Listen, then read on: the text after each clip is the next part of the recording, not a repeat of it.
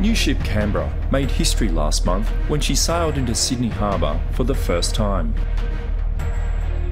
The first of two landing helicopter dock ships being built for the Navy, Canberra's visit to Sydney was part of the Contractor sea trials and testing program. This program proves systems and equipment prior to the ship being delivered to Defence.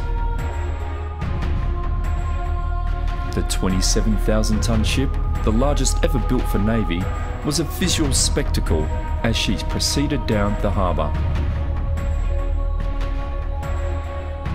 The ship conducted a planned commercial docking in Sydney for a hull clean and final paint. As Canberra docked down, her size and scale was readily apparent.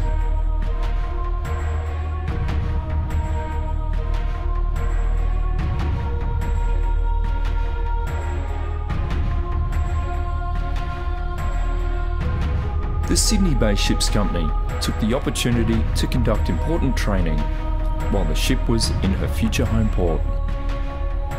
The ship's 4 duty watch teams carried out security and damage control training in preparation for taking responsibility for the ship.